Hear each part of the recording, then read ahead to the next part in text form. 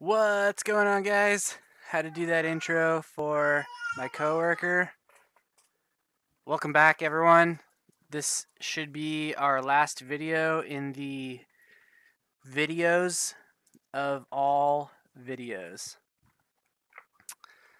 And what we're going to do is we're going to export our maps from Substance Painter, and then we're going to boot up the old Marmoset tool bag and then import our model as well as our two texture sets, and then I'll go through some basic Marmoset rendering techniques, and also I'll point you to a really useful video that actually helped me a lot with coming up with professional looking renders for games. And after that,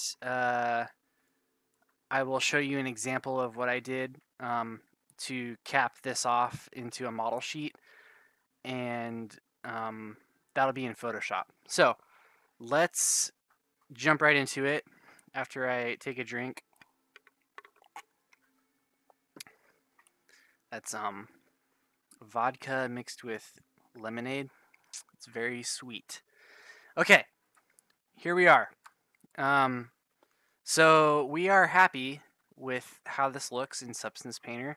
However, we might not be happy with how this looks in Marmoset, and that's okay because all this stuff is still subject to change, and we will tweak it on the fly. So first thing I'm going to do is let's just export our texture set. We already have our canopy textures, so I'm not going to export those, but we need our trunk textures. So let's go up to here to File and then Export Textures. You can see here that for each texture set, you can uncheck. So from the last video, we set this export setting to be the bake maps, and these are not the maps that we need, so I'm going to change this to the, it's up here in configuration. No, it's not. It's up here in config, and I'm going to change this to PBR Metal Rough, and I am pretty sure this is the default setting.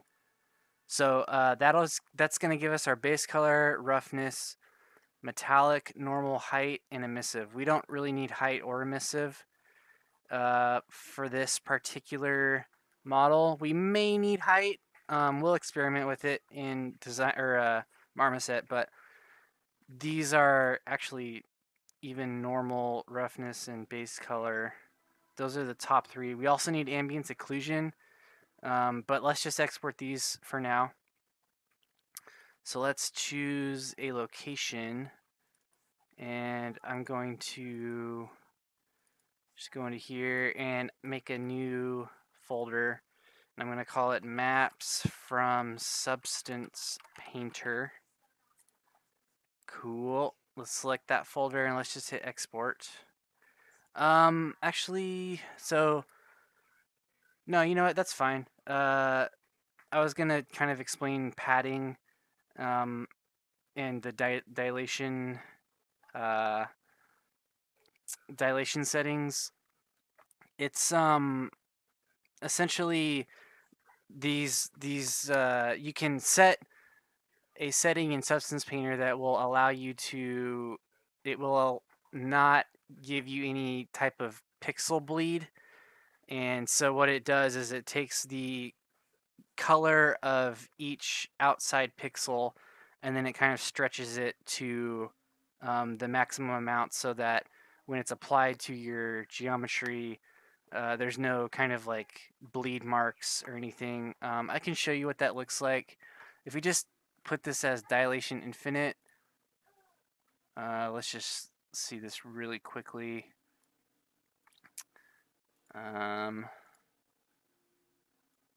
Let's go to where we exported this at. This maps.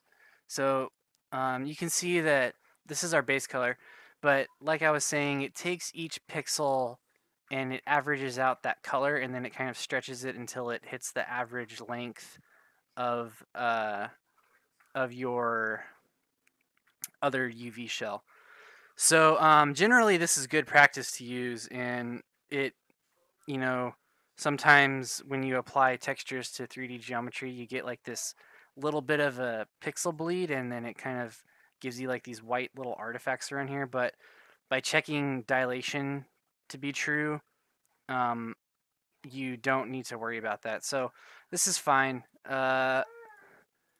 You can see here that our height map is nice and non-existent, and that's because we don't have any height information in Substance Painter right now. We also don't have any metallic, so we're left with base color, normal, and roughness. However, if we go back and where did I save those? Texture sheets, PNG, trunk bic maps. You can see that we have our overall ambient occlusion map here, but we do not have the ambient occlusion information for our tileable bark, I'm noticing. And I just want to make sure that that's correct. So we filled it, yeah, so we do have that. Let's go up here and do export textures again one more time.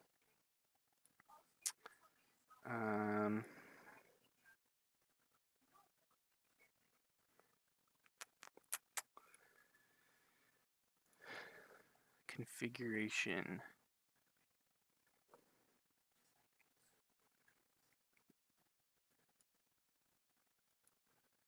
Okay. I need to get this ambient occlusion map, and 3 output maps will be exported. Ambient occlusion is a gray scale, and I want to click and drag ambient occlusion to this grayscale channel and set it to be gray channel. And let's just copy this, Control C, Control V, and then let's erase this and call it AO.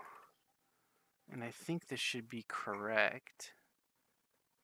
So the input maps are ambient occlusion, and we set that to be a grayscale channel. So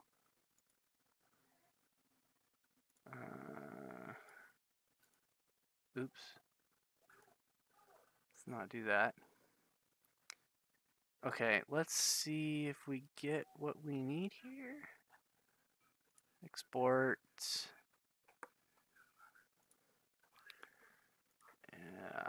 Where's that folder?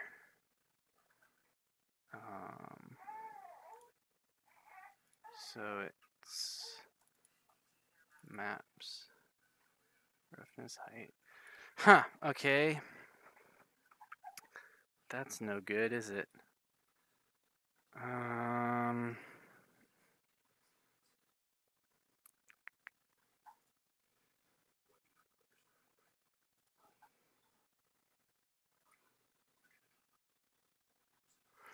Not sure why it's not giving me my ambient occlusion channel. I set it to be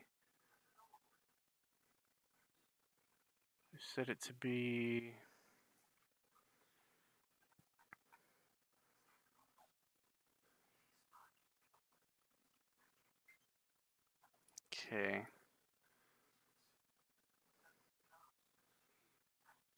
Oh, maybe that's why. I just forgot to set it to PBR metal rough. Duh. Okay, I don't need emissive.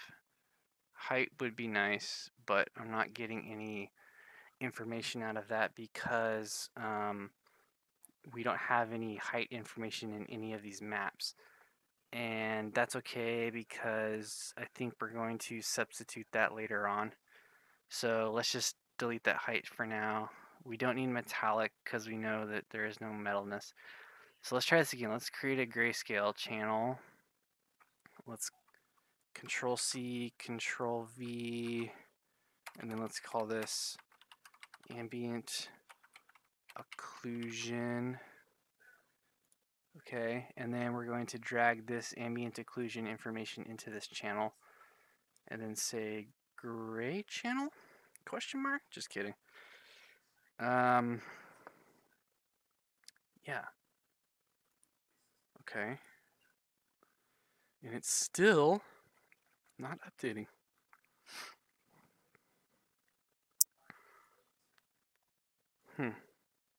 Well, let's try this again. Mouse from Substance Painter. Yes.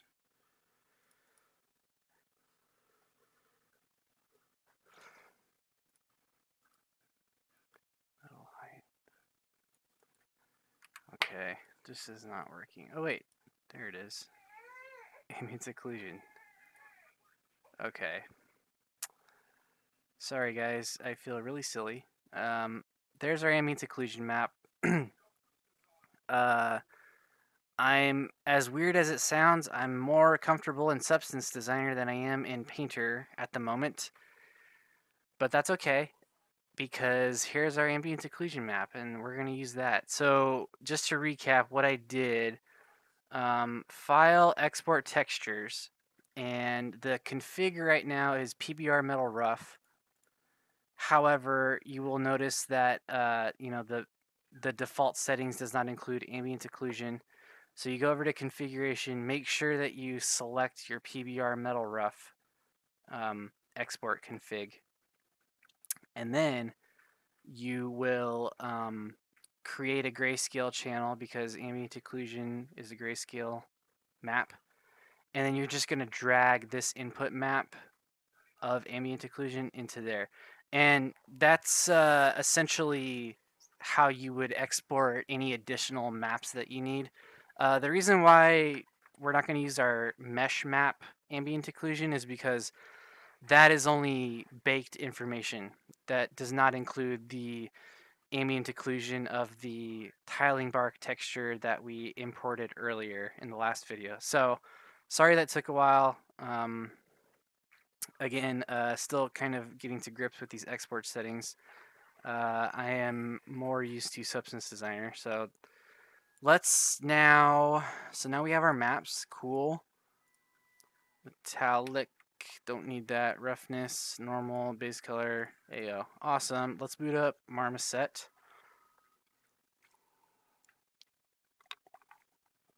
Okay. So here we are in Marmoset. I am first, this is kind of your default view. It's pretty, the UI and the interface is pretty basic. You have your render settings here in your default scene.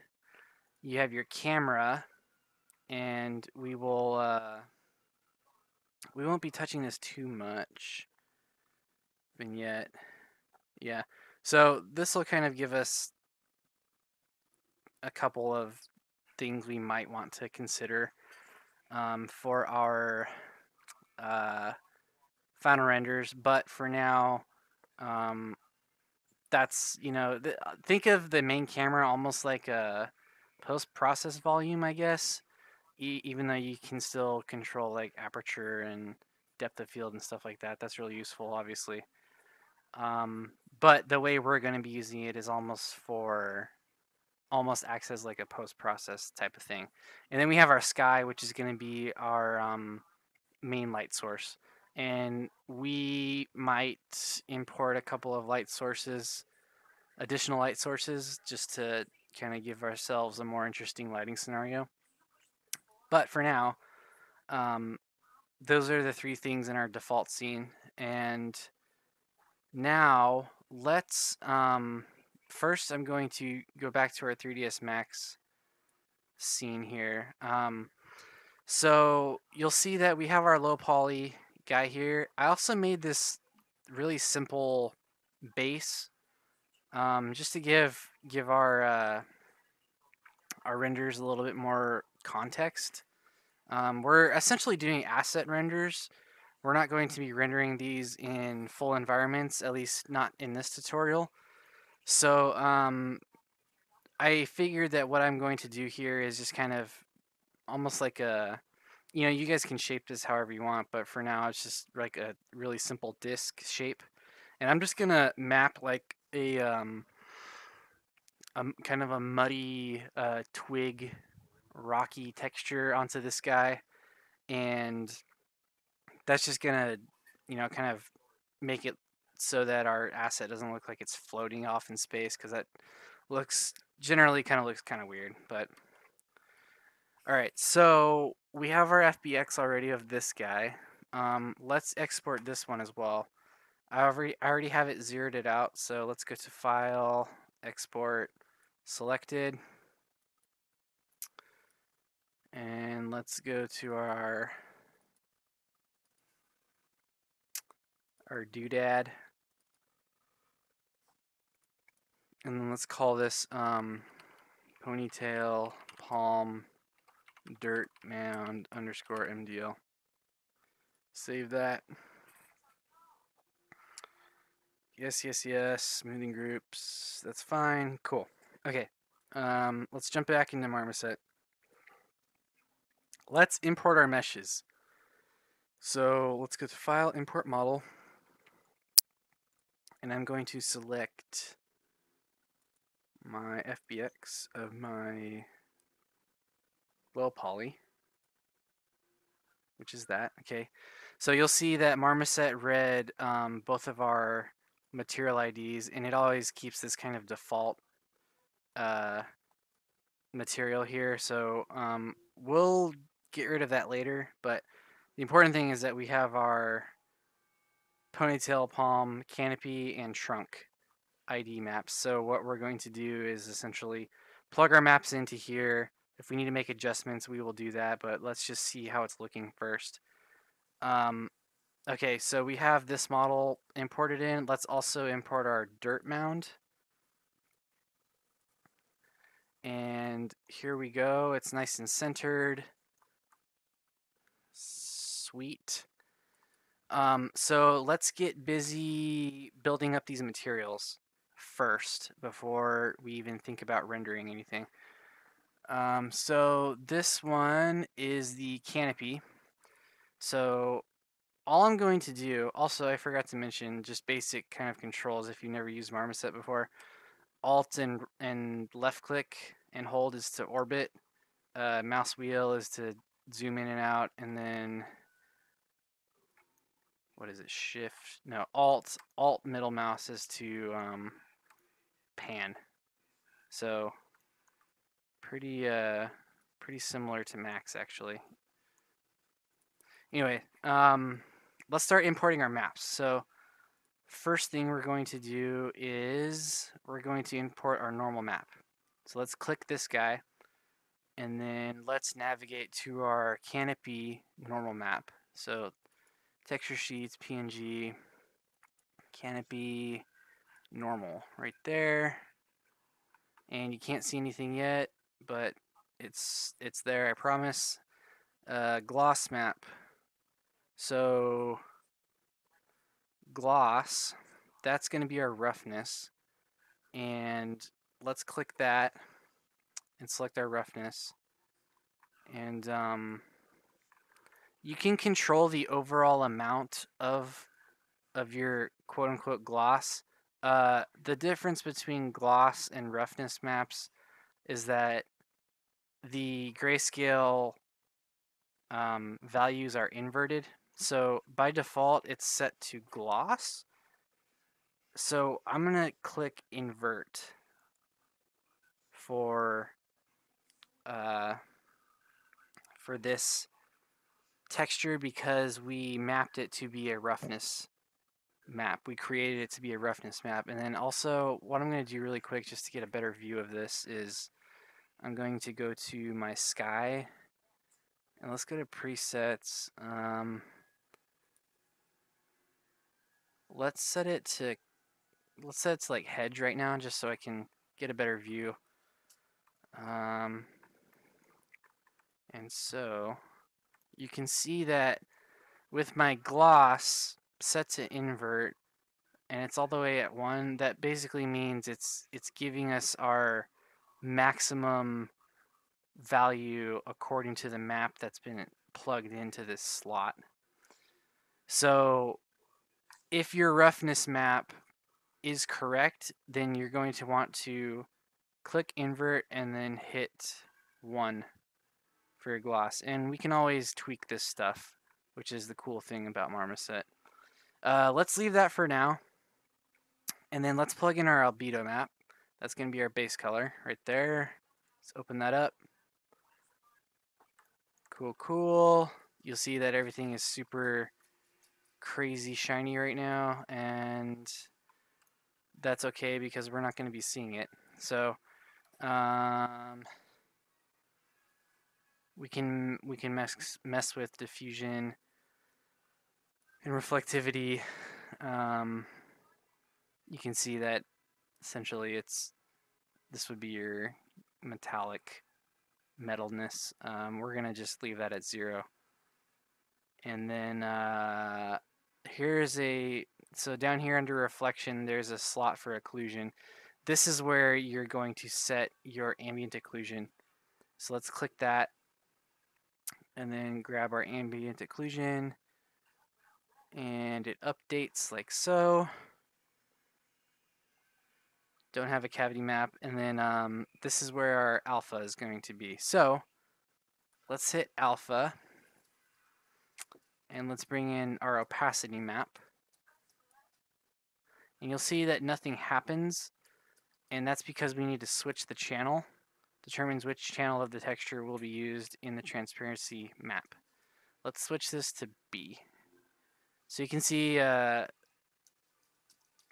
pretty quickly our maps have been populated for our canopy. And I'm also noticing that it is single-sided. And what are you going to do about that, Craig? Well, I'll tell you. Let's go over here into our scene hierarchy, and then let's click our model. And you can see that once we click our model, there's this little checkbox called cull back faces, and we're going to just turn that off because we want our canopy to be two-sided.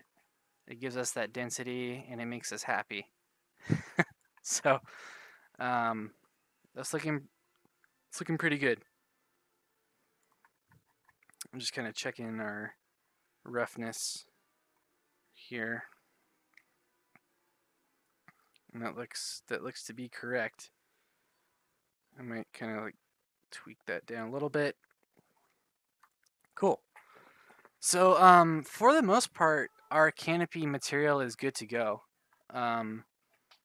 We're not going to mess with any of these texture tiling nodes here because this has been mapped to a 1-to-1 texture space. And if you made this tile, it would look not correct. But just to demonstrate, look at that. Little spiders just flying around. Yeah, so we don't want that. Let's leave that at 1. Okay, let's move on to our trunk. So this is going to be the same deal. Let's import a normal map. Let's go to maps from Substance Painter. Let's grab our normal map. Cool. Look at that. It auto updates for us, and that looks pretty okay. Also, I'm going to bring this down a bit. I know that we said we were going to fix this at one point, and we never did. But you guys should fix it. And I will fix it. Just not at this exact moment in time. Anywho, you also have the option of flipping red channels and green channels and all that. And that just kind of depends on what format you exported your normal maps to be. We are going to flip the Y because we baked it out to be DirectX format. And that's the format. OpenGL is Unity's native normal map format, and DirectX is Unreal's. So just play with these switches on your. In fact, we should probably do that for our canopy. Let me just make sure.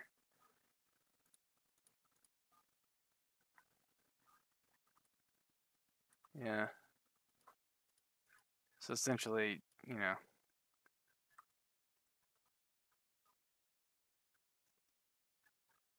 you see what it's doing.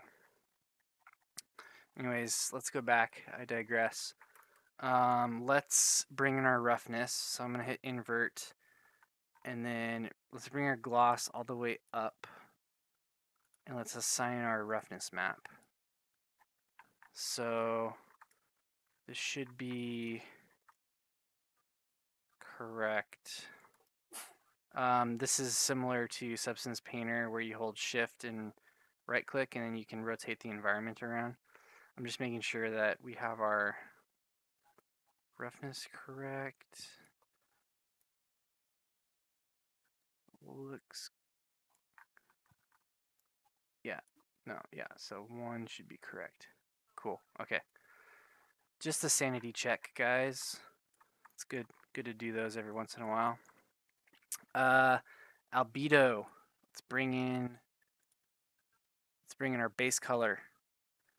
Okay. It is quite dark. And that could be for a number of reasons.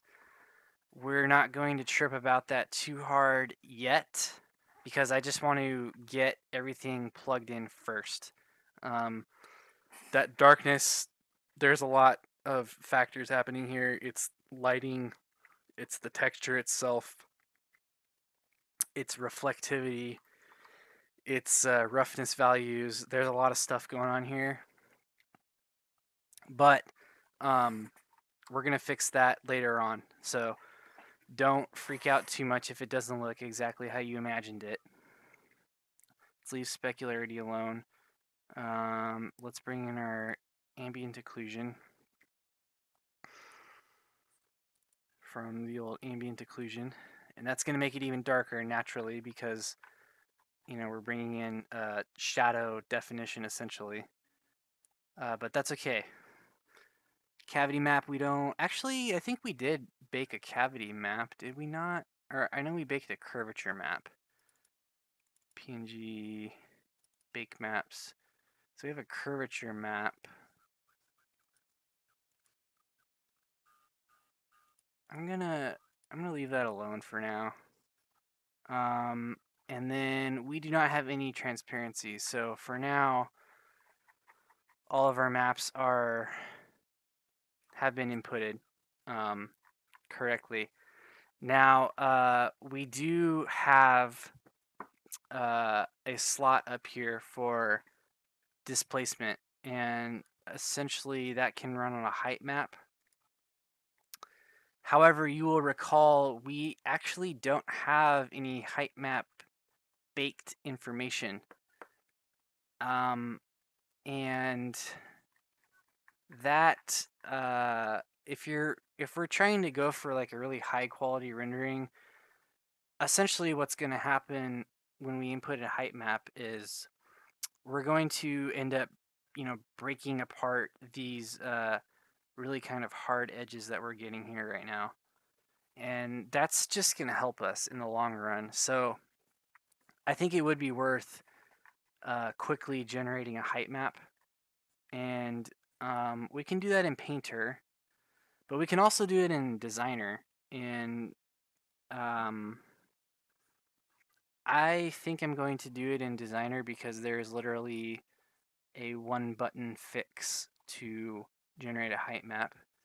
And we just kind of have to mess with it a little bit. So let's do that. Let's go to new substance and let's just call this height example. Let's press OK. And then we can actually kill two birds with one stone while we're in here. I'm going to throw in a quick base material node. And then I'm going to double click that. And I'm going to just kind of apply my, user-defined maps. That's what I wanted. Okay, so we are working with user-defined maps because we baked these out of Substance Painter. So we baked a base color, which is our albedo. We baked a normal map. We baked a roughness map, as well as a ambient occlusion map. So let's import those guys really quickly. Roughness, AO, normal, base color, import, press OK.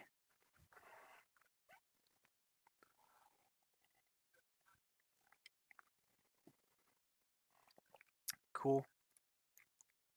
Let's quickly throw these guys into our respected outputs. Substance Designer will natively, actually, I don't know if that's true or not, but when you import bitmaps to Designer, usually if they're meant to be grayscale, they're usually not, but all you have to do is just come over here and set this to be grayscale. So that would be our roughness map and our ambient occlusion map. So the way you can tell also is that the little node on the right side here is orange, and that pretty much just means that it's a color map. So the only color information we're going to need is our base color and our normal. Everything else should be grayscale maps. Okay, this is our roughness map. Sometimes this takes a little bit of time because these are 2K maps, so it takes a while to preview this stuff. Let's so all this stuff is plugged in, AO, roughness, normal. Let's view this in 3D. Cool, that's fine. Okay, so let's generate a quick height map. There's a really useful node here. It's called normal to height. Let's essentially what it does is it takes your normal information and it outputs a height map. So let's plug that in. Let's just see what this looks like in Marmoset. And you can mess with low frequency, mid frequency, high frequencies. Essentially, the slider, you can kind of play with this stuff a little bit. I don't like to have a lot of high frequency height map detail. Although I did read somewhere that the sharper edges you have on a height map, the obviously more defined you'll have. We kind of just want this to be a little subtle, so I think like the default settings are going to be just fine. Just to try at least. Let's just see what this does. So I double click this and then I'm going to hit save as bitmap. And then let's put it in, let's lie and put in maps from Substance Painter. Let's call this underscore height. Let's save that. Let's jump back into Marmoset. And we're nearing the point where this this albedo color is actually just gonna be distracting. It's way too dark, especially in this lighting scenario. One thing you can do is obviously brighten up your scene, but typically if you're the one thing I like to kind of think of is when you bring in things and by default they look way too dark, it's probably because they're too dark. So let's do this. Let's jump back into Designer. So the cool thing we can do here is we can go to press spacebar and type in HSL, and that stands for hue, saturation, and lightness. And what we can do is plug that input of our base color in, and then we can just up this lightness just a little bit, like so. And let's just see how that looks. So let's save that. Let's overwrite our base color, and it should automatically update in Marmoset. So if I jump back in, and you'll see that it did update. It's still very, very dark. So I'm thinking, I'm holding shift and right click to kind of rotate around. Maybe let's try a different lighting scenario. Let's go to sky. This is forest path. I mean, this is a foliage asset. I don't really like that. It's kind of too green. So you can see by quickly changing the presets here, we can start to get a lighting scenario that would work best for us. And I'm thinking just cycling through these that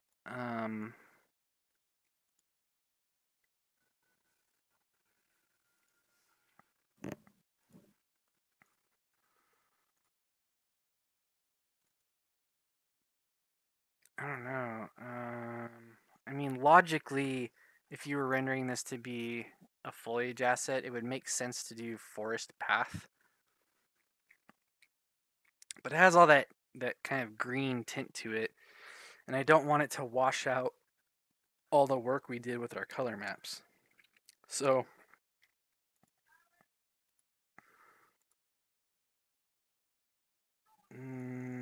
maybe overcast hillside. The other cool thing too is you can actually save your own and import your own sky, HDRI skies. So there's always that. Let's bump up this brightness a tad.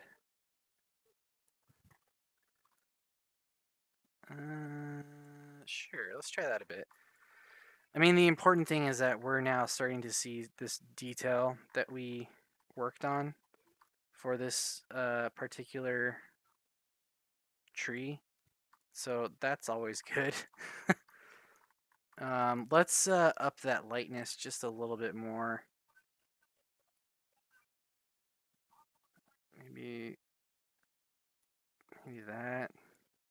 Let's overwrite again. And then, okay, that's starting to look a little bit better. Yeah. Okay. Now let's import our displacement map. That's going to be generating our height detail onto this trunk. And the experience I've had doing this in Marmoset is to keep these values very, very low, and you'll see why in a second. So let's just go here, and let's go to, where did we save that? Maps from Substance Painter. Let's plug in our height and see what happens. You can see that that looks great. Fantastic. Just kidding, that looks horrible. And the reason why, first of all, is that this scale is set to 1. And you can see under my mouse it says sets the intensity of the displacement effect. So if it's all the way to 1, that's the maximum effect that this texture input is reading based off of the black and white values of our height map. So let's pull this down quite a bit. And I'm only going to pull it down maybe to 0.02. And you can see here that we're starting to get a little bit of a UV bleed as well. Let's address that in a second. However, you can see that based off of the values of our black and white map for our height, it's going to be pushing and pulling values. So, for example, for every purest black value, it will pull the texture, it will displace the pixels negatively. So black is down, white is up, right? And this is how a lot of environment artists build terrains. So they will generate a height map and kind of plug that in to the engine, and then the engine will interpolate this data based off of the black and white values. Fun little fact. So the way we can make this look not as horrendous is we can actually up this subdivision amount, and we can set this to PN triangles. And this tessellation amount, you can see right here, it says sets the level of tessellation or geometry limit for subdivision. So if we bump that all the way up, you can see that it's still quite noisy, but we're now getting a little bit more definition based off of those values in our height map. And then what we can do now is we can pull this scale down more.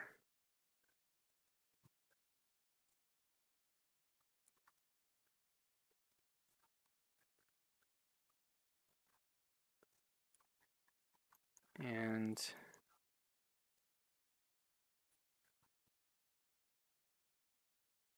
sometimes I just like to mess with these settings just to see what they do. What was it, 0.5? So you can see that we're getting these kind of mesh holes where where we cut these UVs, and that's because essentially this texture is a one-to-one texture and it's not tileable. So there's a couple of things that we could do to avoid that. One of them is to import our high poly model and just do it that way. However, you'll remember that our high poly model doesn't have any UVs, so that is not going to work.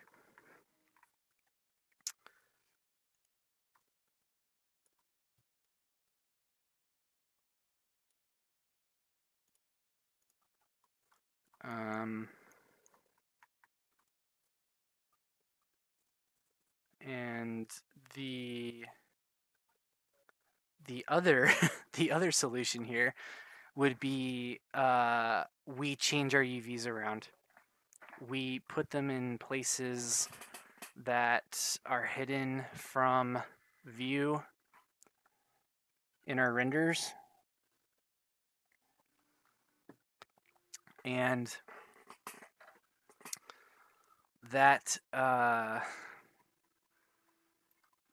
not going to do that because that is just way too much to go back and do that. That's probably something I should have thought about as I was prepping this.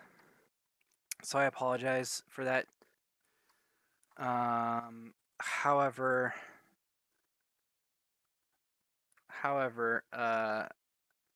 you know, another thing we can do also is just we don't need a height map. We just turn it off. It's kind of up to you guys. I think the height map adds a lot of our information that we were trying to get through these renders, and once we put a texture down on our kind of base dirt mound here, we're not really going to see these breaks. And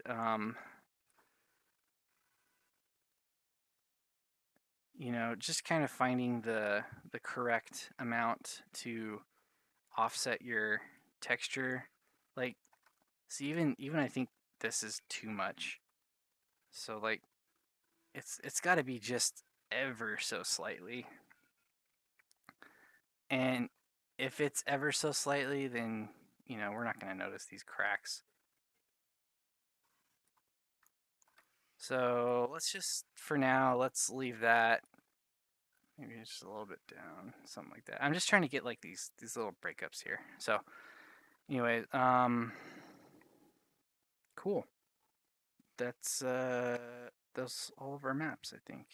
Yeah, we can also change how our albedo is getting rendered. We can change the color here, but you're not going to want to do that. You can also change the lighting mode of your diffuse. You can see that it does a fuzz map. There you go, fuzz map. I'm just going to leave it at Lambert. That's typically what I do. Okay. So last but not least is I am going to add a texture to my base.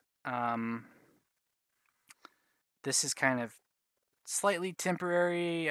I might keep it, I might not, but I built a substance graph and it was kind of perfect for this mossy ground. So I'll give you guys the textures for that as well because I'm just a nice guy.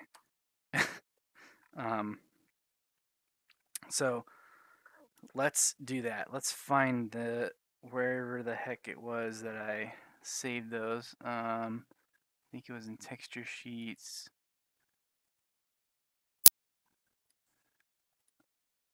I might need to go into my graph again. And that's no good, is it? Let's open it.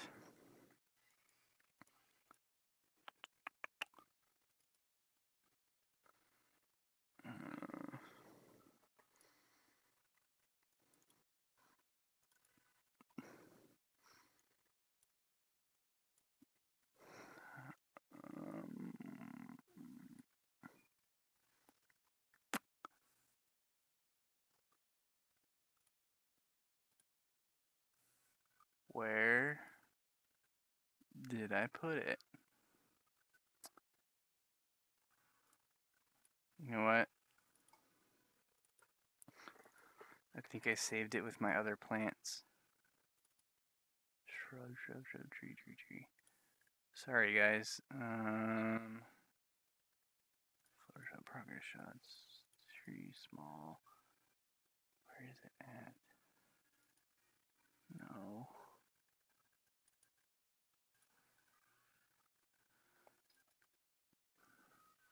It's not here. Cool.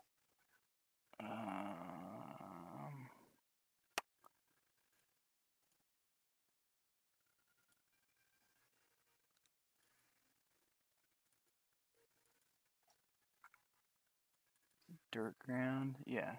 Substance Academy. Here it is.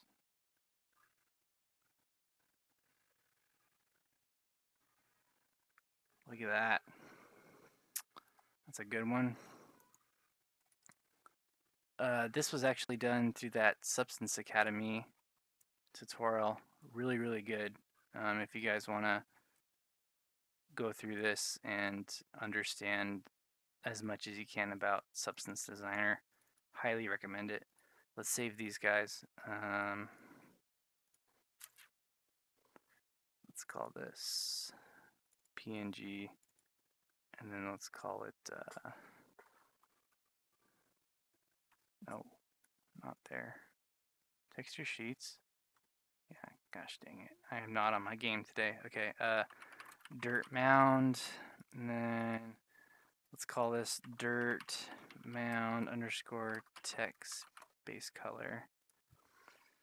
Let's call this normal. One of my friends at work was asking me, because because we were talking about me making these tutorials, and she was asking me, what kind of, because I was asking her for her opinion, like, I've been saying all this time that I'm leaving this stuff in there because I personally like to see the entire process of how that particular artist got to that conclusion. And she's like, yeah, that totally makes sense. And she's like, the thing about it is you're not going to please everyone. And I'm just like, yeah, you're right. I'm not. Um, I was always, when I watched these tutorials, I was always the kind to sit through and watch every second of it and just try to analyze what's their thought process. What are they thinking? Like why is why are they making these choices? And so if if you guys do not like this type of approach, then this tutorial series is not for you. Um, but I think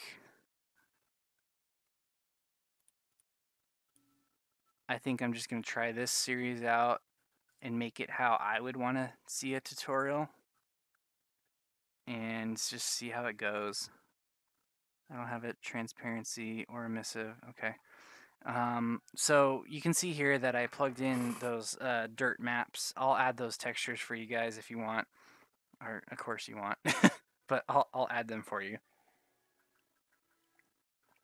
And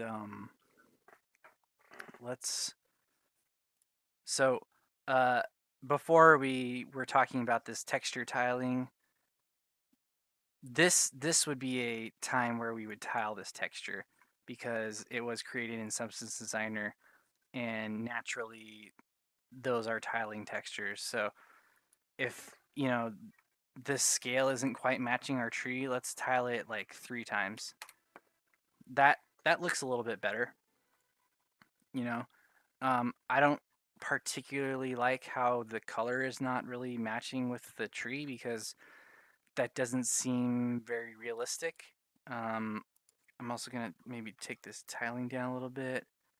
It's still maybe like 2.5. 2.25. Let's go with that for now. So I want to kind of do my best to match these color values. And again, one way we can do that is through, since we're here, let's see if we can just bring this value down a little bit. So we don't want to do this because it's just going to essentially make our texture gray. So let's jump back into Designer. And then let's, where's my base color? Final base color is here. Material color blend. So let's do this. Let's go HSL, and then let's plug this guy into here, and let's bring this lightness down just a tad.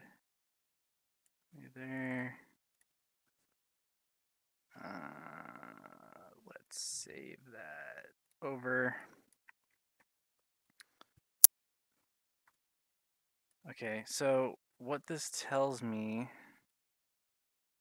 is that something is going on with our lighting.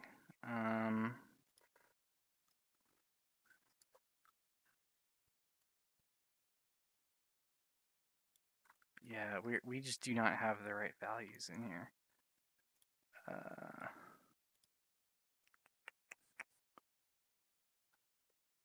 maybe...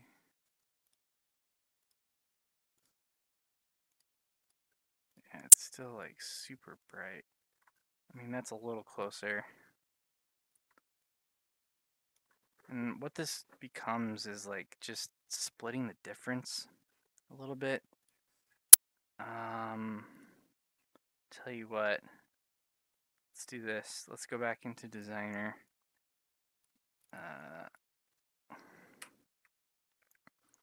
Let's import our trunk.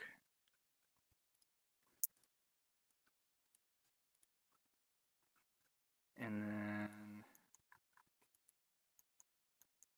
so it's kind of weird because in Marmoset, our trunk actually looks darker than our dirt, but in Designer, our trunk looks lighter than our dirt. So, what are we going to do about that?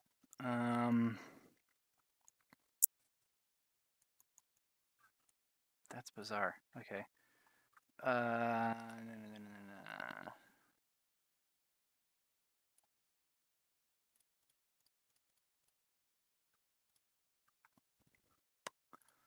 We can always input a height map. That's not going to help with our color though, but that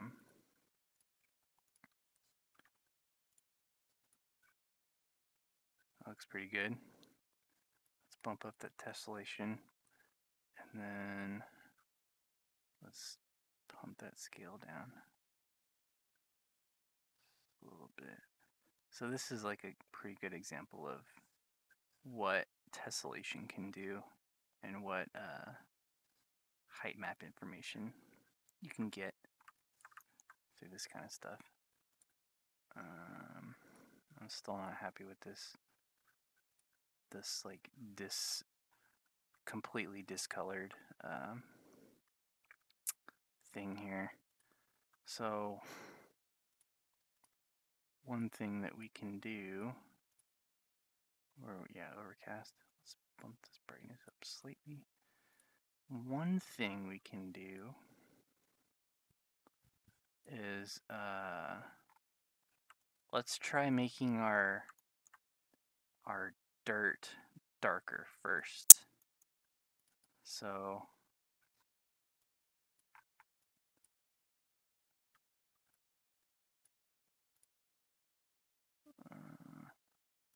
base color, save, yes. So that does not seem to be doing anything.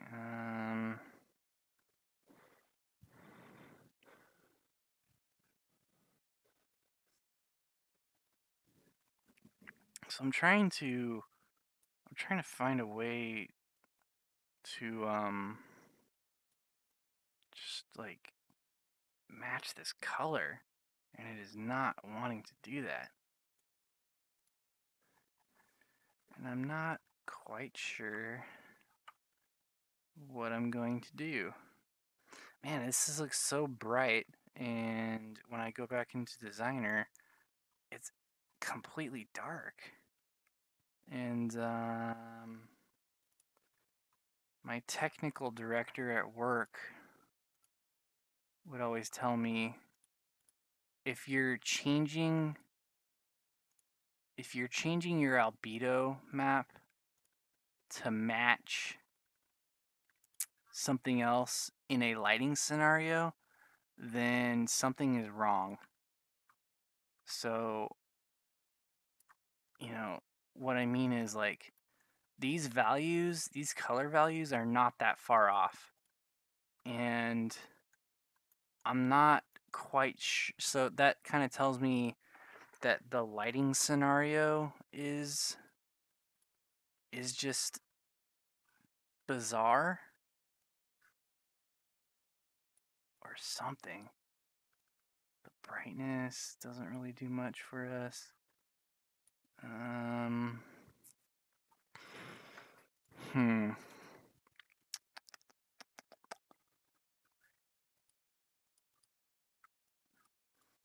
Maybe it was global illumination. That would make sense. So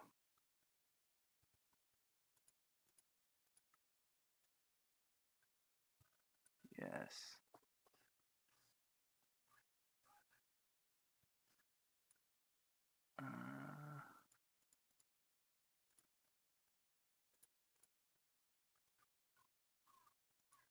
Secondary bounces, cascade dances.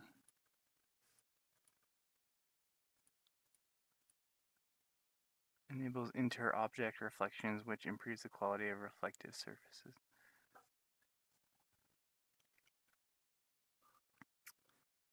So I think that the global illumination had a lot to do with it.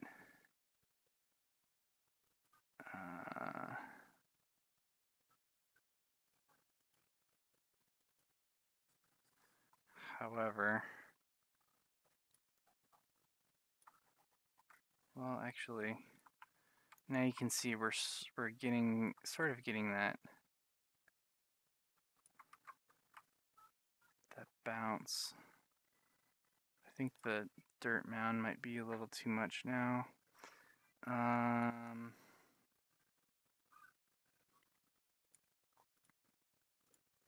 Maybe let's mess with our sky couple. I'm just cycling through these presets. That one isn't that bad. Oh no, it is. I don't like that, how it...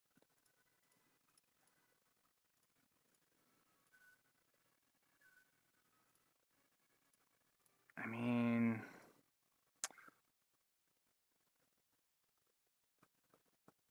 maybe that's it. Maybe it's the gallery. This one isn't that far off either. See, I like the idea of using something like forest path because, you know, that is naturally a setting that this asset would be in. But it really comes down to how do you want to light it? You know, like this one works pretty well with the overall color here. And the only kind of complaint I have about this one would be that the canopy is a little bit too much. So one thing, you know, actually maybe that's, we want to kind of like emphasize that green there. Also the gloss, sorry, the roughness on this guy I'm not liking too much. Yeah, I think it's the horizon smoothing. It's kind of throwing it off. So we're slowly starting to get... I think it's there. God, I'm such an idiot. Okay, so let me tell you guys what was happening. That whole time, the specular map intensity was turned up on this dirt mound, and essentially was rendering this thing as a metallic object, and I was dumb and just didn't notice it until now. So now probably what I can do is go back and use our regular base color map. Gosh, it's so dumb. I hate when that happens, when you're working and you're kind of like just... I don't know. I hope it makes you guys feel better that like everyone goes through this. That's part of the reason why I include all this process crap. So anyway, to recap, the stupid intensity on the specular map was halfway up, and it was giving this like shiny reflectiveness, and we don't want that because this is dirt, and there's no metal in dirt, is there? Unless you're, I don't know, near a volcano or something, or I don't know, isn't there? There's like bits of metal in dirt sometimes, maybe, I don't know, but not to that extreme, obviously. Okay, guys. Sorry, sorry. I feel like this one's kind of dragging on. But these are these minor tweaks that they all kind of come into play, and I just wanted to walk you guys through it. Uh, so you you know you can mess with this for hours and hours, and hopefully what I've done here is I've kind of shown you the basics of just plugging your stuff in, um, and getting a getting like up and running. Up until this point, you should be up and running. So, um, another thing we can do that's usually not too bad of an idea is to add more reflectivity into this scene. And what I can do is I'll include this. You can actually, you guys should watch this tutorial. I will pull it up for you right now. It's called Substance Academy Dirt Material. Let me see.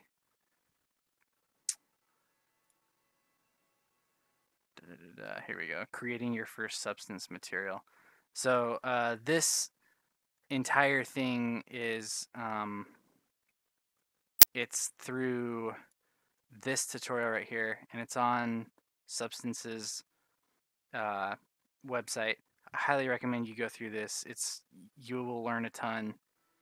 Anyway, so what we can do is put a water level node onto this guy, and um, that's going to effectively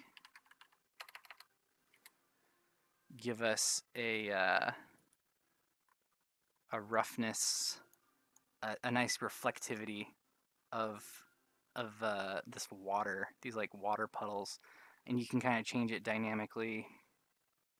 Sort of getting off topic here, I apologize, but the moral of the story of this slightly tangent explanation is that the more reflective bounces you can get into a render, the more visually interesting it will look. So, if I were to plug these outputs into these guys, metallic, height, and then AO. I just want to show you guys what it looks like really quick. So let's save this. This will all update in real time, so it's not like we're having to re-import everything. And I'll include these water textures for you guys as well.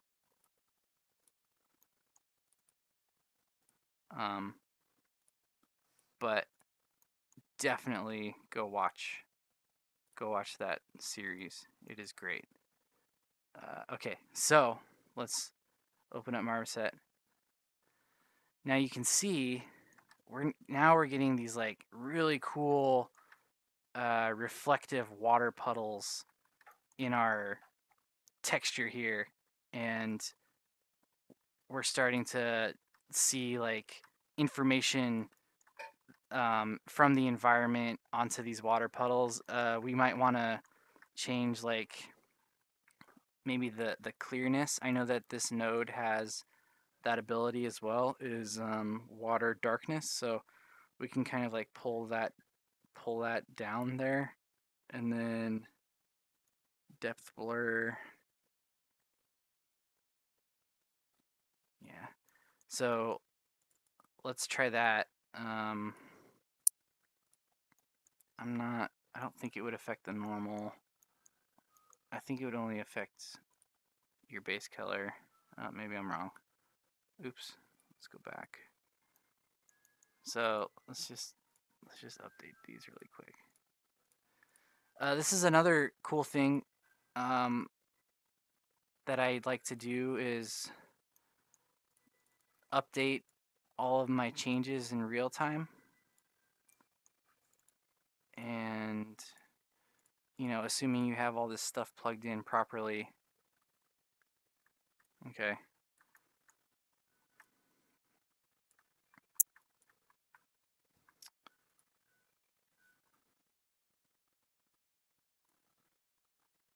Yeah.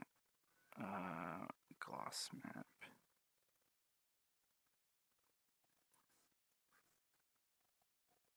So, you know, now is the time we can start messing with that horizon smoothing. You can use really cool real-time reflections. And you can see as I'm moving this, Marmoset is rendering all of this stuff for me in real time.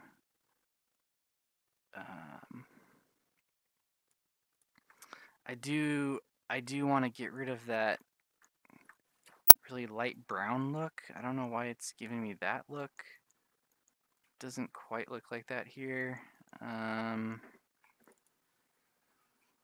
Maybe it's water.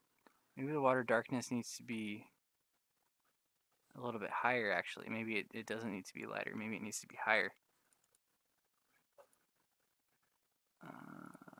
So like this, it's like sitting on this muddy ground, and you know, it just rained.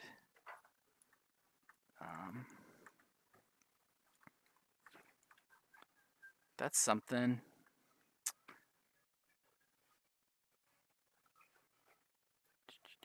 I'm just making sure that nothing in here is being weird. We could try different lighting scenarios as well. I mean, you'll notice that a lot of things I've been doing in this video, I've just been kind of experimenting.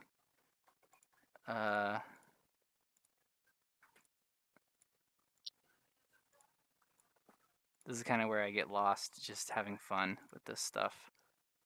So I think you guys should get lost too. It's cool. It's fun. Okay. I'm wasting time. I apologize. Let's leave it at this guy for now. I changed my mind. How about that guy? So let's say, you know, we get, we're happy. We're saying, wow, man, this is so freaking cool. Like, I don't even know. I don't even know what the heck. You can clearly see that I'm actually not happy with this, but for argument's sake of not having this video go on for 10 years, let's just say that I am. So, what I'm gonna do now, let's say that we have everything set up the way we like it. We have tweaked all of our colors the way we like it, and you know, you guys, because you guys are super hard workers, you've gone in and you've modeled grass, and you've modeled little rocks, and like you've built this enormous giant scene. Now you're ready for that final render. So let's go through this. So a couple things we want to do to set this up is we're going to first and foremost, let's go into render here, and you can see that this resolution is set to 1:1. There's also this double 2:1, and literally all that does is it doubles the resolution. We're gonna leave this at 1:1 for now, and then when we're ready to render our image, we're gonna set that to 2:1. So you'll remember that we did enable global illumination. I was dumb and did not do that. Diffuse, specular, for all that.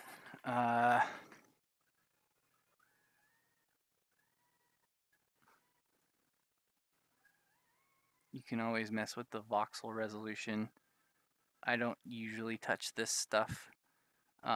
However, I do want to make sure that this is kind of like your global ambient occlusion, and how much it affects.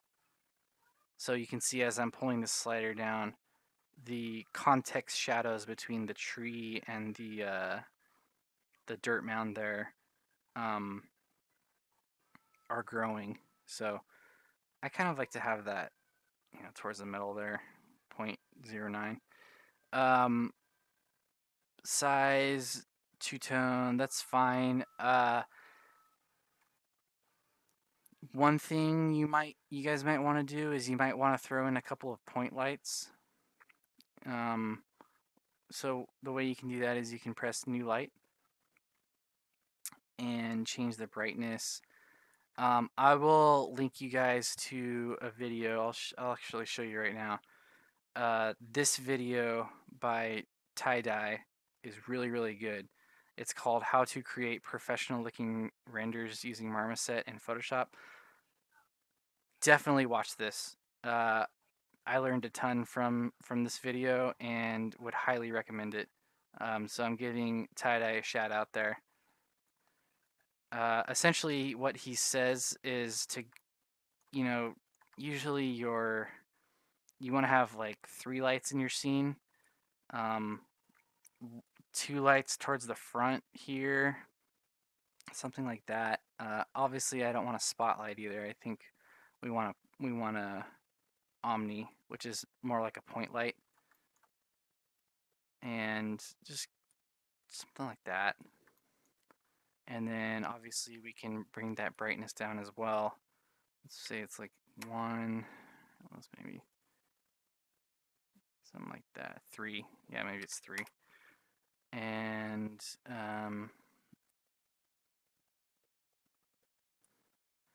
so he also, what he did was he duplicated another one. He kind of brought this other one over towards the side here. It's an omni light, so it doesn't really matter which direction it's facing. But he also had a kind of a backlight for your asset, something like that. And then he brought this one up here and he tinted it blue.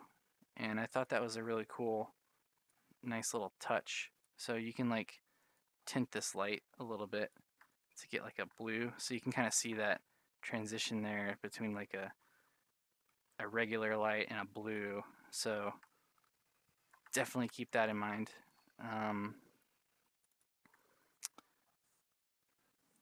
Let's go back to our sky. I'm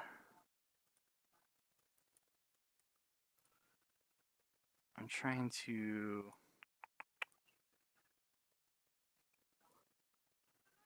yeah, there we go. I'm gonna turn this backdrop brightness down, and just because like it was really bright and kind of distracting. And then maybe turn that the brightness of the light or the sky down a little bit. And then maybe this comes down as well. Maybe it's a 1. Same here, maybe that's 1. Yeah, so in that tie-dye video I was telling you guys about, he has this like backlight of blue and he gets this nice reflections, and I thought that was a really good way to kind of accentuate your canopies. So just keep that in mind. I will spend hours and hours in Marmoset just thinking of the perfect render, trying to get it. I'm trying not to get too bogged down so that I can be efficient for you guys. Obviously, I think I failed at that in this video, but I am a perfectionist and I'm just trying to get the best possible view right now. Okay, so yeah, I mean, let's say that we are happy with this, and you know what, I've got my lighting set up, I've got my materials set up. One thing we should do is we should save this scene. Let's save this scene, you guys. Let's call this that. And then, cool. So let's go back to our render here. Let's set that resolution to be double and watch this. Ready? You can see automatically that aliasing gets removed. All of our curves are nice and sharp, provided that we want sharp curves. um, and it's looking good. I like it. So maybe I'll bring this value down slightly. I don't know, something like that. I don't want this to be overpowering. You know, I want to focus on the asset here. So let's move into the main camera. Just making sure I'm not missing anything. This is fine. This is fine. Flare. One thing he did, Tie-Dye did in his video was he upped the chromatic aberration a little bit. I thought that was a cool touch. If you guys don't know what chromatic aberration, it's that like kind of weird red outline you get when you're looking into the sun. It's kind of like a stylistic choice. I'm not super crazy about it, but like a little bit of it is fine. So you might want to bump that up slightly. I'm going to rotate this a little bit, maybe like that. And then let's go back to camera, depth of field. You guys can mess with this all day. I'm not going to mess with it right now. Tone mapping.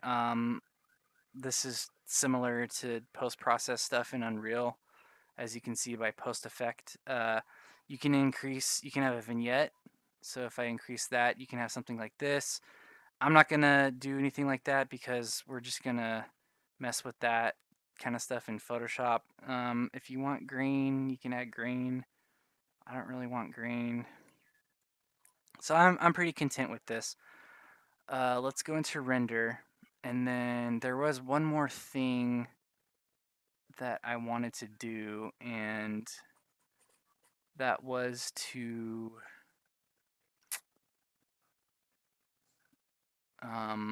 render this so it does not have a background. And to be honest, I forgot how to do that. Let me see. Let me just look it up really quick.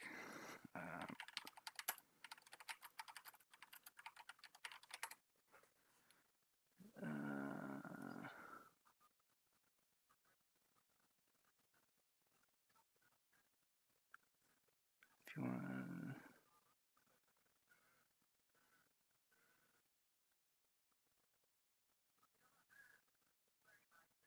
Document settings.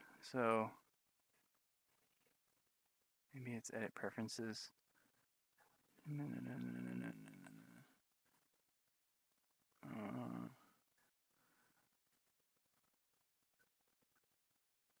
I I always get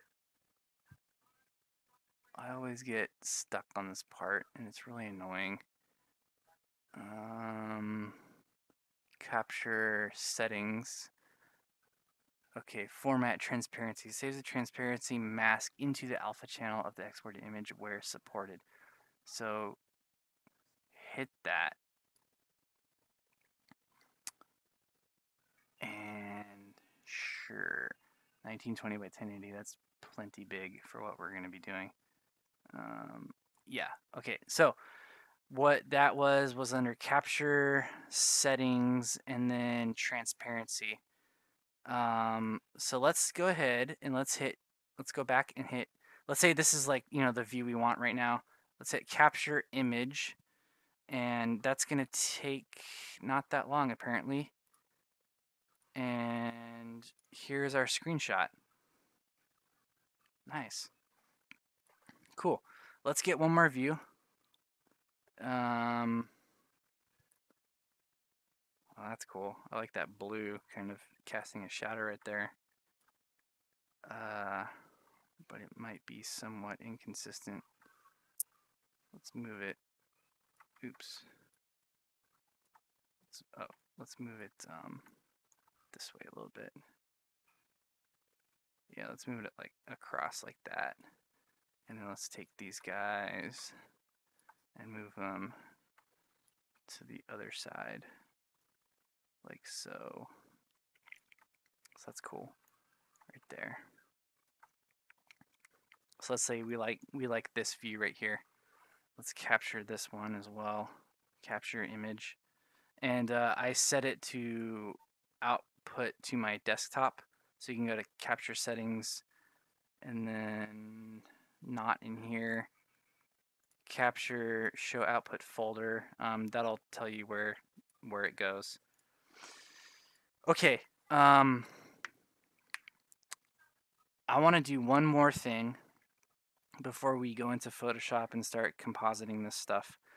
I want to render a wireframe, and that's because I want people to see that we can make assets with clean topology, and if we're handing this off to like a world building team or something and they need to edit it really quickly, that's totally possible.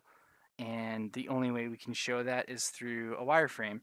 So what I'm going to do really quick is I'm going to save this, and then I'm going to save another copy of this scene and call it 01 ponytail palm underscore WF for wireframe. And that's because I need to apply the same material to all this stuff. So I'm going to drag this default material, and this is why I didn't delete it, onto each of our components here. And I'm going to turn our gloss down so that it's not shiny at all. I'm going to go to render, and then there's this nice little button here called wireframe, and you can see that you can't see anything. So let's change that color to a black. And right now we're getting kind of this pretty clearly visible wireframe view of our model. Controls the intensity of the wireframe effect. So if I pull that up, I want this to be as clear as possible. And honestly, I don't think we would need any type of lighting information for this. So I'm going to turn off all of my lights. And that's a pretty clean wireframe flat render right there. I'm also wondering if I could even just like, can I go to 2? Yeah, you can. So you can go all the way up to like, I don't know, let's type in 50 for. Okay, that actually might not do anything. So it does default back to 1. That's okay because we can edit this crunchiness in Photoshop. It's still not quite flat enough because I can see some shadow information in here. And I think I know where that's coming from. I think that's coming from our ambient occlusion. So let's turn that off. And then let's also turn off GI. Maybe we don't want to do that. Specular diffuse. No. There we go. It was secondary bounces. Adds the effect of multiple bounces. So we just want light to bounce once, essentially. And this is a good wireframe render right here. And it is going to match exactly the position and scale of our last render, right? So, and that's for clarity's sake. And you'll see what I'm talking about when we jump into Photoshop. So let's capture that image. Okay, cool. And for now, I would say we are done in Marmoset. I have my 3 shots right here, and you can see that if I flip between these two, they're the same exact view, just one is wireframe and one has all of our materials on it. And that's all I meant when I meant for clarity's sake. Because you can quickly kind of jump back and forth between the two. So Anyway, let's do this. Let's jump into Photoshop. Uh, in Tie-Dye's video, he also goes over this type of stuff as well with compositing a portfolio ready sheet for your asset. And I think what I'm going to do is I'm going to show you guys a couple of examples that I found on ArtStation that pretty it, they inspired me a lot, and for different reasons. So this first one, and this is just how to, how are you going to present this on your portfolio. This is my old pal Justin Kimball. Just kidding, he's not my old pal, but he did follow me, so I was pretty proud of that. This is from Days Gone. He did all of the foliage in Days Gone, and it's just absolutely beautiful. I love it, and the reason why is that I'm showing you guys this is just it's kind of a cool way to show off your work. He calls these foliage vignettes, and you can see that he has his kind of main asset here and all of his shrubs at the bottom and kind of scatters them around. And I'm assuming how this worked was each of these like clumps of vegetation were a set that he delivered to his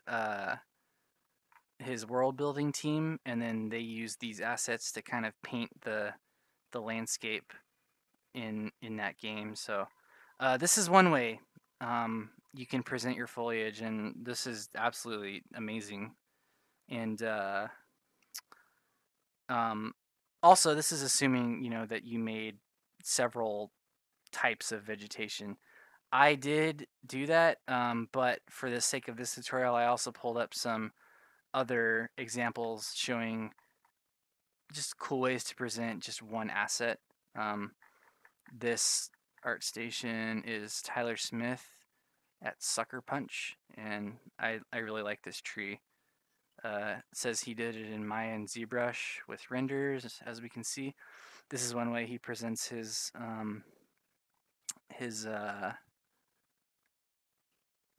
geometry topology.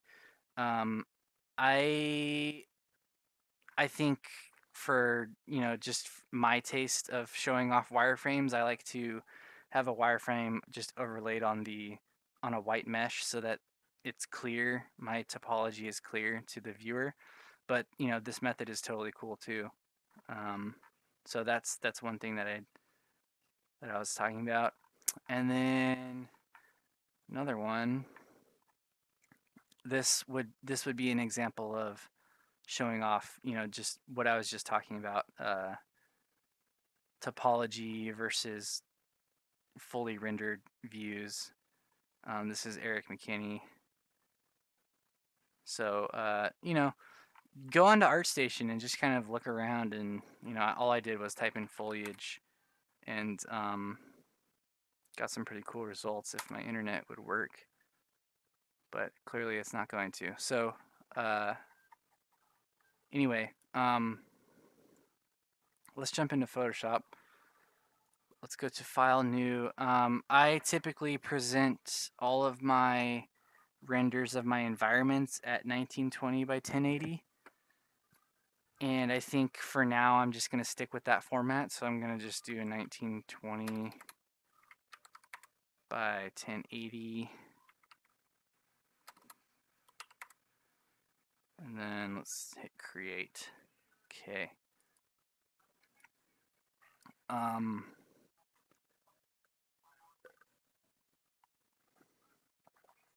Tie-dye goes through a nice format that he uses for his Photoshop process here, and I'm just jumping to a couple timestamps. So this is, he's rendered out two images here, and he has like a nice backdrop overlay with a couple subtle effects. And again, like, really watch this tutorial because he gave me a lot of ideas that I would have never thought of. So, and that's partly why I pulled these guys up, just so like there's really no wrong way to present this stuff as long as it's clear to the viewer and you guys are happy with it. Then that's what I think is most important. Like, you want everything to be visible. So let's start building our doodad. Let's first open our images, and those are our 3 screenshots here. Okay. First thing I'm going to do is I'm going to name this layer 01 underscore ponytail palm WF for wireframe. Oh, you know what I forgot to do is I forgot to turn off the chromatic aberration for this wireframe. So let me go back really quick. Let me turn that off. I think that's in main camera. Where are you? There you are. Let's turn that to 0. There we go. That's more flat now. Let's capture that image. And it is this one and not this one. So, nope.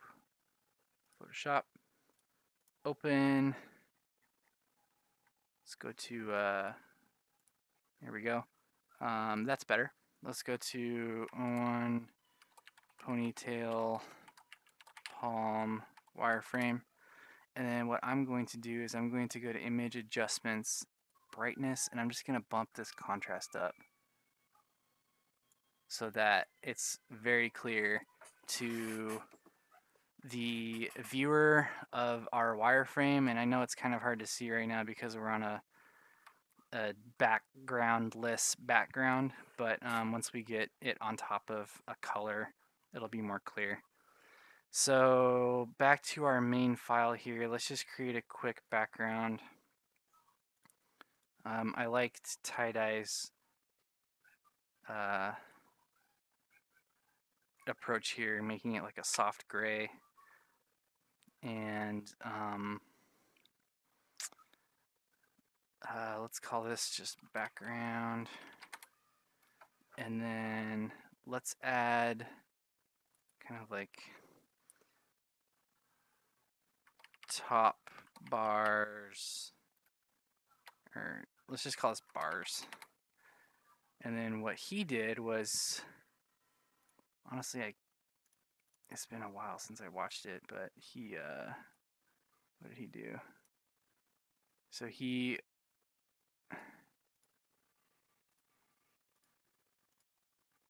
yeah. Oh, okay, I see. So he had a darker background on the back, and then just kind of made a square rectangle and centered it in the middle. So let's say that this one is our square, and obviously, like, we don't want to copy tie-dye completely, but I'm going to, I mean, like, this is just, it's a nice way of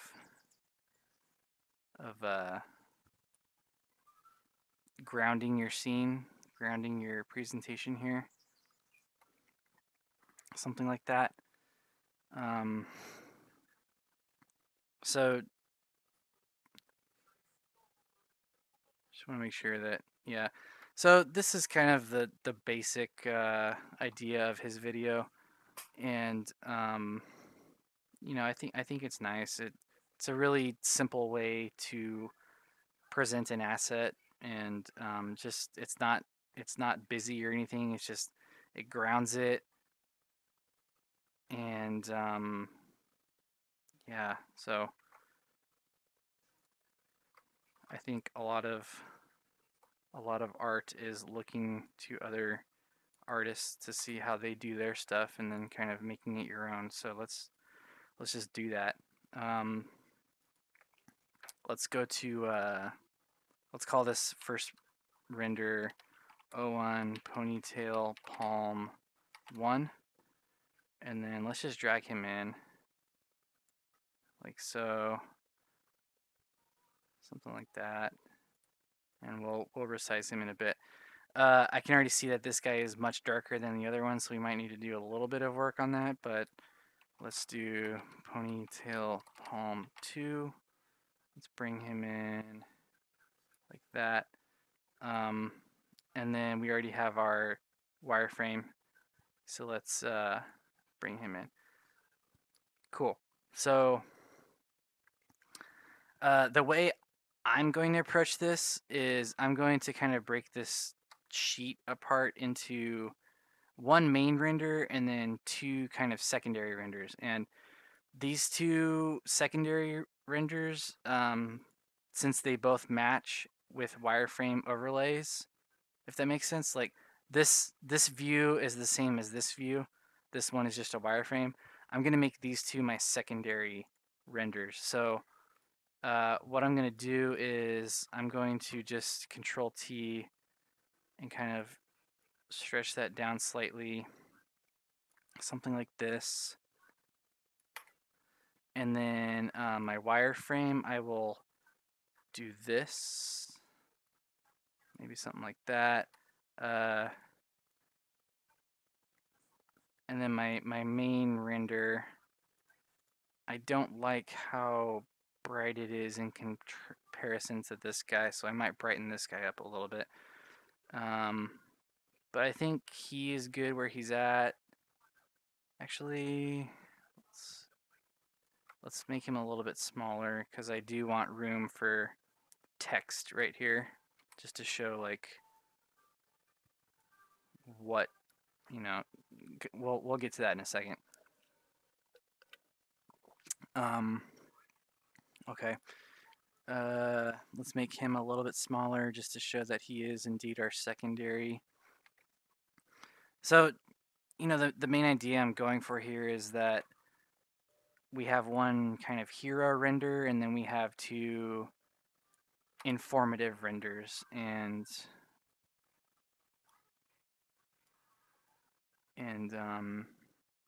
it's clear what is what. So let's go to 2, and then let me just do like I don't think this is gonna work, but let's try autotone. Okay, yeah. That's not too bad, actually. Might be a little too much on the green, but let's do let's add a layer here. Let's call this contrast, and then let's add an effects, and then do a blending options. No. You know what I want to do? I just want to mess with this individually for now. Let's bring up the brightness slightly. Bring down the contrast a little bit. Something like that. And then for my main guy, he's a little too bright. I might want to bring him down just a smidge. Okay.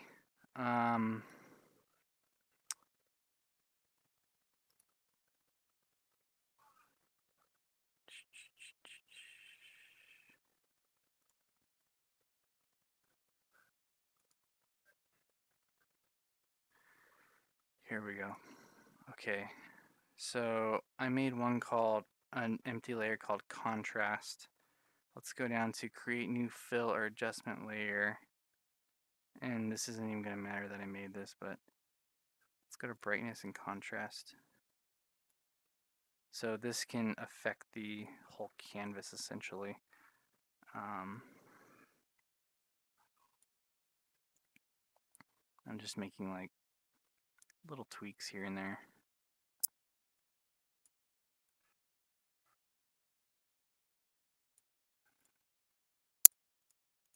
Yeah. And if we don't want our wireframe to be affected by that, we can just pull it up above, but I think it's okay. Cool. And then again, this kind of gets into the fact of like for the purposes of this video, I'm not going to spend hours and hours on this, but normally I would do that. But there's just a couple of minor little effects that we can do to make these things pop, these renders pop. So let's see what a drop shadow looks like on this guy. So I went to effects and I went to drop shadow. Actually, let's do this first one. Effects, drop shadow. That looks pretty good, don't you think? Let's pull the spread down. Maybe the spread, yeah. Let's do distance. So it kind of gives that like fake depth to that scene, or to that render. It's kind of cool. Pops off the page a little bit. You can actually hold Alt if you want to copy these effects. Hold Alt, just drag them like so. So now that we got a little bit of depth to our scene, or our model sheet here, and that's not bad. Let's maybe pull him up a little bit. And I want to pull him over slightly. Something like that. Okay, so a good model sheet, when you're presenting something like a game asset, would have information about that model and who the artist is, what the poly count is, stuff like that. So I think you should add we should add something like that. So what I'm envisioning is we use this bottom bar here, and I think tie-dye does this. Not sure. I think he just does his signature, but what I think we should do also, I might want to like just bring that down a little bit. Alt, delete. I wonder if you could add like a drop. No, that wouldn't do anything. What if you added it to that? See, that's kind of interesting. These drop shadows here. I guess you would have to duplicate this layer if you wanted them both. And then Control T, Shift, and then. Oh no, that's not how it works, is it? I was just thinking you could get this type of effect on both bars here, but I think that might end up being a little bit too noisy. So just kind of experiment with it. But let's add some text. So I'm gonna click the text button here.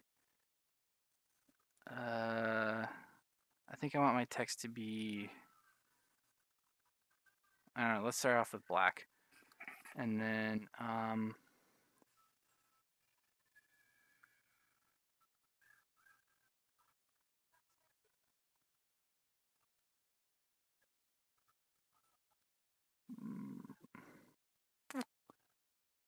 looking for the perfect text.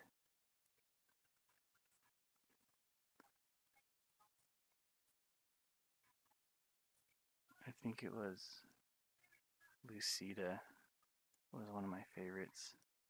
Yeah, Lucida Sands.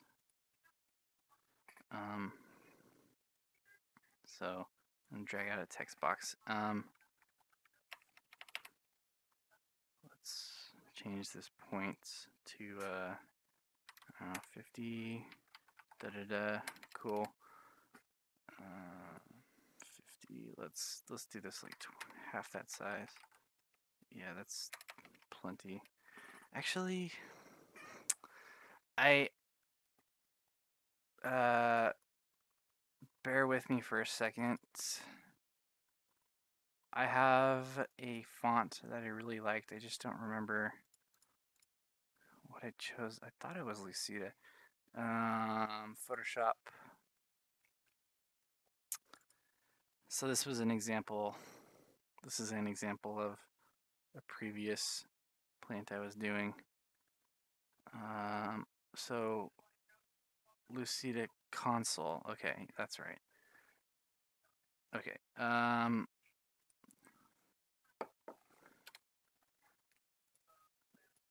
all messed up here. So delete, delete. Let's start a new one. Right there. Let's change you to console. Lucida console.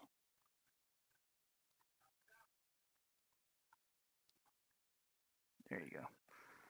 Let's hit backspace. And then what I'm going to do is I'm going to name my asset right now. So this would be kind of like our title card. So let's call it ponytail palm tree.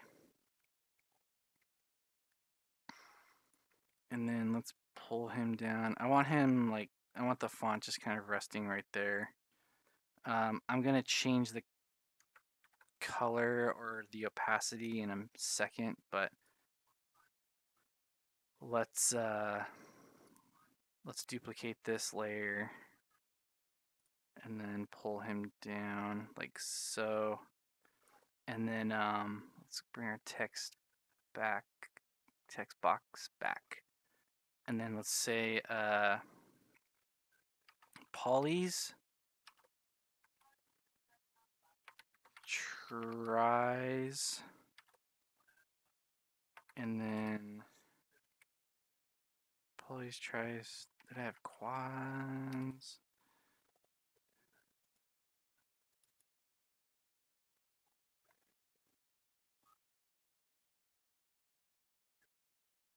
Oh, sorry, vertices. I'm dumb. Yes, vert count is very important.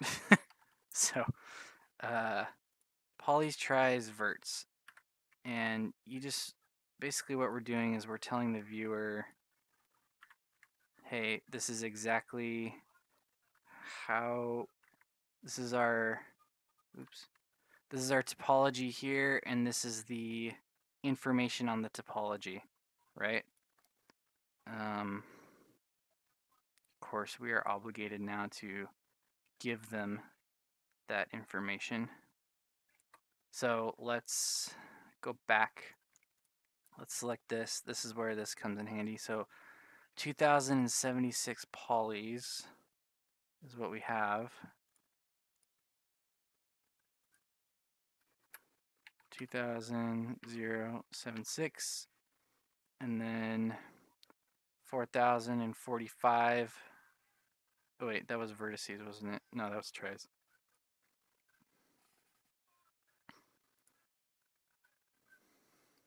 Why am I blind? What is happening? Okay, 4,000, and I already forgot. What was it? 45. And then vertices, we have 2,502. Cool. And then let's give that a space right there. Okay. So I don't like this super harsh black right here. And so what I might do is just bump the opacity of this layer down. Let's see what 50%. Let's try 75. Let's say that's fine for now. Let's try this. Oh, wait, sorry. Let's try this at 75. And that might be maybe 80.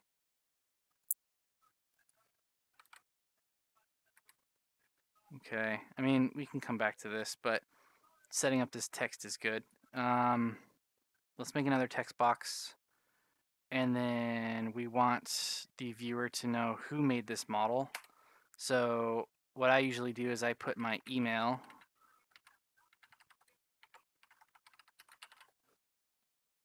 And then right there, And then, yeah, my art station. So you can put your email or whatever way it there that this employer or whoever you're presenting this to is going to contact you through. And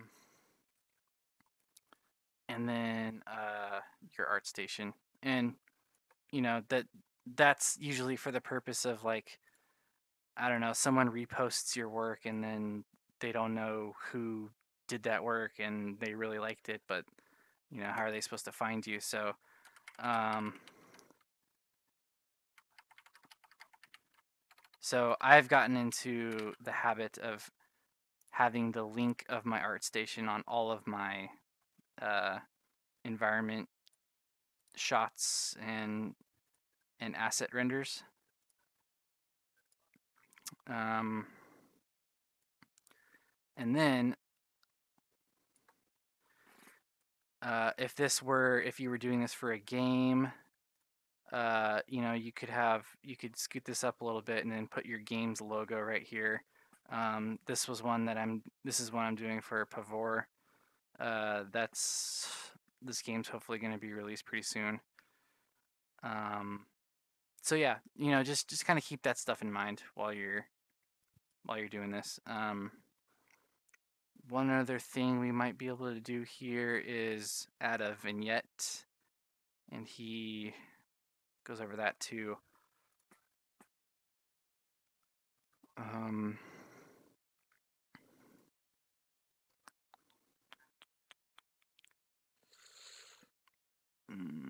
Forgot how to do that in Photoshop, but essentially, oh, I'm sorry. We can come back to that. No worries. Let's get all of our text in order first. Getting ahead of myself.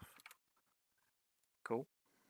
Let's pull these guys up slightly.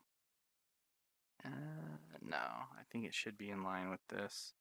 I come from architecture, so this kind of laying out stuff is really nitpicky. Okay.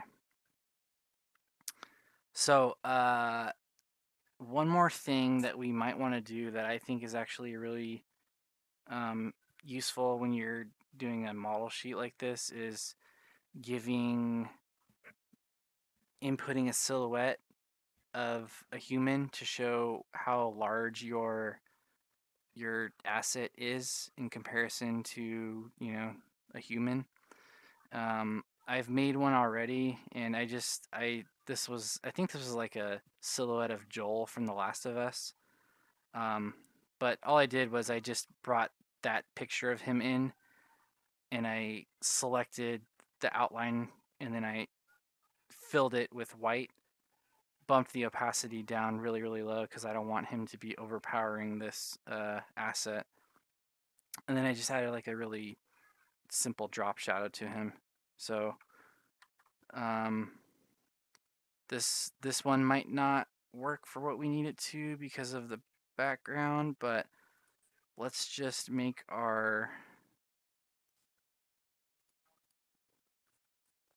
this should actually be called background,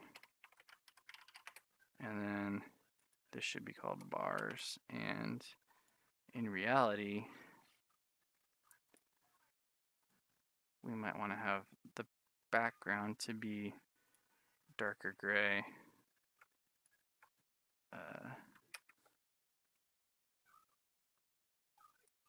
Did that not do anything? Alt delete. It didn't do anything. Okay, why? Why did it not do anything?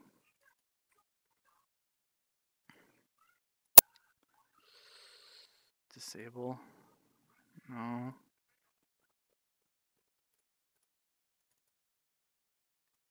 Oh, I think I can just, yeah, there we go. Drag that to the trash can. And now let's try Alt delete. There we go. Okay. So obviously not that dark.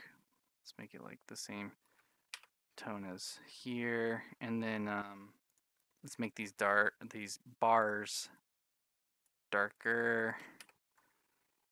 And now what we can do for our text is we can actually make these a little bit lighter. So maybe these actually become white. Yeah. And then same thing here. Where are you at? There you go.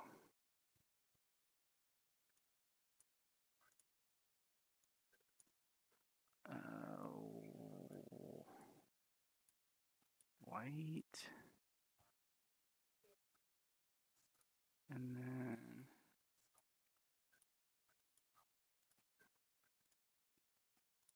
white, and then one more.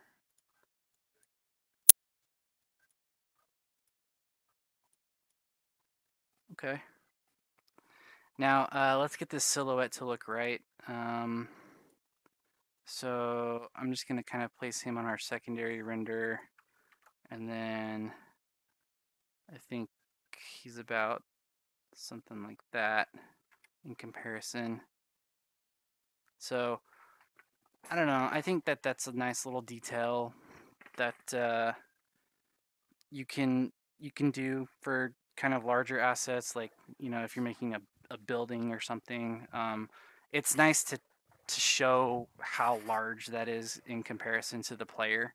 It gives an idea as to why you gave or why you modeled it the way you modeled it, if that makes sense. Like if this tree were enormous, it would make more sense for us to have more geometry, and it wouldn't, the whoever's looking at it understands, okay, yeah, if this tree is 4 stories tall, I can understand why he needs 4,000 polygons and 8,000 tries or whatever. So that's my 2 cents on that. And you know what, you guys, this is we're kind of coming to the end here.